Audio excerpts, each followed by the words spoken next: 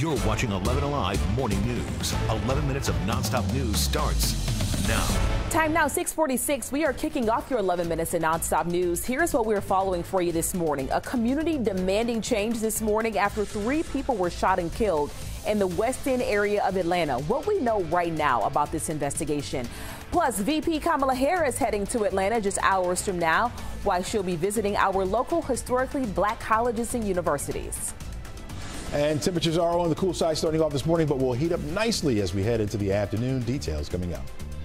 People in Atlanta's West End area trying to make sense of a triple deadly shooting that happened over the weekend. This morning, we are learning more about the victims. 11 Alive's Brittany Klein-Peter joining us live this morning. Good morning, Aisha. Loved ones gathered not too far from here yesterday near where Atlanta police say those 3 people were killed. They were joined by members of the Young Generation movement demanding change. Police say 38-year-old Jarvis Scott, 20-year-old Jacoby Maddox, and 17-year-old Darian Johnson were involved in the shooting. One of the 3 is believed to be the suspect, but police have not confirmed which one, only telling us that one of them walked up to the 2 others and began firing. Again, no suspect has been named, as well as no motive in this case. Aisha. Brittany, thank you. Happening tomorrow, Vice President Kamala Harris will be in Atlanta. The Vice President will speak with students from local HBCUs. This video is from May, the VP's most recent visit to Atlanta. According to the White House, tomorrow she will have a moderated conversation with Spelman, Clark Atlanta, and Morehouse students. The conversation is expected to include reproductive freedom, gun safety, voting rights, and book bans. Former President Jimmy Carter and First Lady Rosalynn Carter making their first public appearance in months. They kicked off the first weekend of fall at the Plains Peanuts Festival. The Carters were seen riding through the parade and waving. Former President Jimmy Carter entered home hospice care earlier this year. In less than a week, he will turn 99. The Carter Center says the community can wish the former president a happy birthday by posting on its special wall online. Construction will start next year on a new State Patrol post in Metro Atlanta. The new $1.3 million facility will be in Buckhead near the governor's mansion. Nearly 30 state troopers will have access to it, but 12 troopers will be directly assigned there, providing security for the Buckhead community and surrounding areas. The post would be on Woodhaven Road, right off of West Paces Ferry Road. Governor Kemp says his top priority is to keep Georgians safe. And that was a look at your top headlines for a Monday morning. Chezzy, how are we looking out there? Looking pretty good. Not bad at all. Things on the cooler side in some spots. You can see some 50s sprinkled in with these 60s that we have around. In fact, 55 degrees right now in McDonough.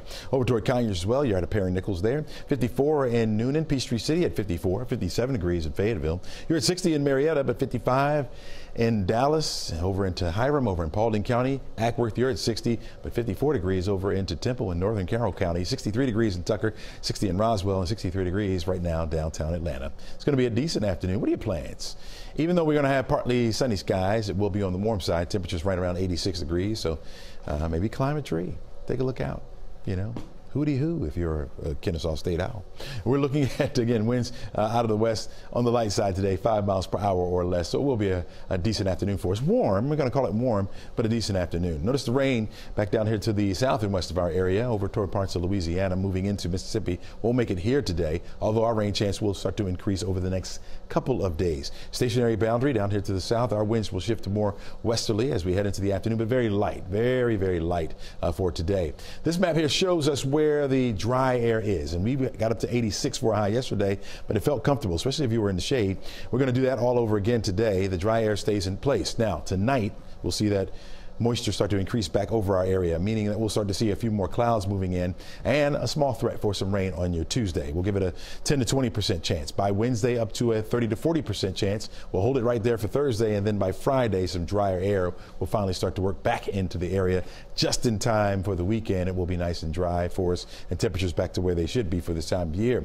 20% chance for the rain tomorrow. So we said 40 to 50%, oh, sorry, 30 to 40% chance over Wednesday and Thursday, and then back down again by Friday. Now we need that rain, folks. I know that may put a little hiccup in your plans, but notice we should be closer to 38 inches for this time of year. We're just below it. We're actually below by a little over 4 inches for the year. So we need some more rain to add to the rain bucket.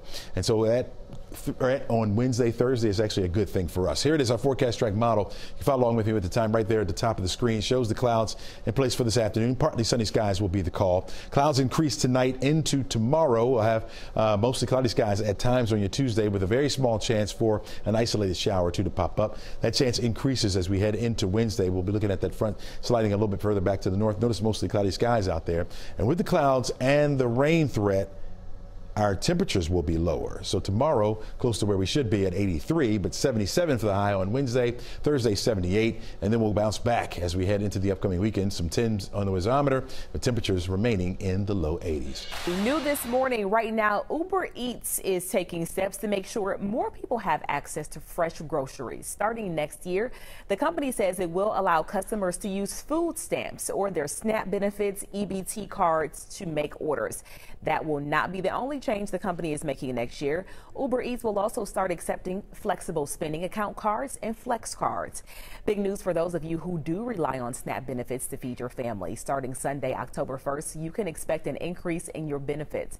The price increase is determined by the size of your household and the cost of living in the U.S. Thanks to a recent cost of living adjustment, SNAP benefits will get a 12.5% bump for 12 months. So here's a breakdown of the new maximum monthly amounts. For one person, it's going to be $291, and for a family of four, the maximum will now be $973. The Art Institute of Atlanta is shutting its doors for good. Starting September 30th, the Art Institute's system of schools will be permanently closed. The move impacts all of their schools across the U.S. The Institute says, quote, a culmination of events over the past decade has forced the closure, adding that they were unable to absorb the impact of the pandemic. Right now, there is no word what's going to happen with those students that were set to graduate in December. Students were provided with details on how to get their transfer papers, and the school said it is working with partners to help with those transfers. A link is available right now to students from the government to get some assistance. All you have to do is click this story right now on 11alive.com. Taking to the football field and making history while showing the men how we ladies do it. It was pretty crazy because, the whole game we were just making plays. So, even to make a bigger play, make history in the moment of it too is like, everyone was hyped up. Coming up on the Today Show, how this college athlete is breaking barriers of what roles women can play on college football teams. Changing leaf colors is something a lot of people love about the fall time. Some of our reviewers have some questions about these leaf colors and how do they get so vibrant? So let's verify. Does the summer weather conditions impact the timing of fall leaf colors? Our sources are the U.S. Forest Service and a blog by Harvard Forest, Harvard University's Ecological Research Lab. The vibrancy and the length of the fall colors, well, that all depends on the amount of moisture in the soil throughout the summer and fall weather. A drought in the spring could delay when trees grow leaves, which can delay the onset of fall colors. Harvard Forest says a summer drought could stress the trees, causing them to lose their leaves early. The best fall colors happen when there's warm, wet spring, followed by a summer with average temperatures and rainfall, and also fall with sunny days and some cool nights. So yes, summer weather conditions do affect the timing of the fall leaf colors. Chesley, good morning. Good morning to you, Aisha. Good morning, everyone. You got plans this afternoon? By noon, temperatures will be right around 81 degrees. Looking at partly sunny skies for much of the day, even though at times it will appear mostly cloudy.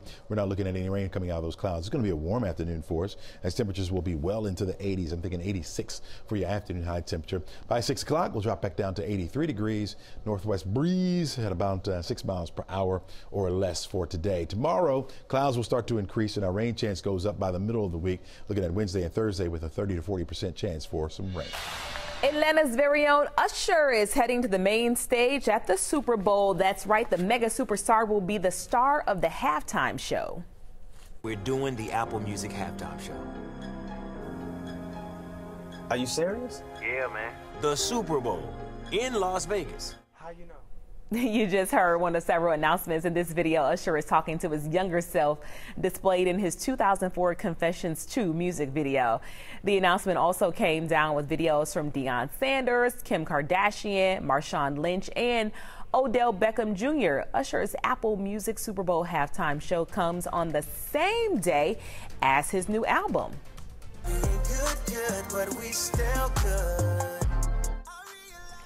putting on for the A in his first single from that new album. While it's not yet known if he's gonna, perform any of those new songs. A part of the halftime show, a number of people already talking about the biggest hits they do want to see the Grammy Award winner singer perform. I mean, the hits are endless. The hits are endless. He's the man right now. Everybody's talking about his residency in Vegas, so perfect timing. And you saw that show. I saw that show. Yeah. It I was can't good. tell the difference between young Usher and older Usher. And that's why he's Usher. Today Usher.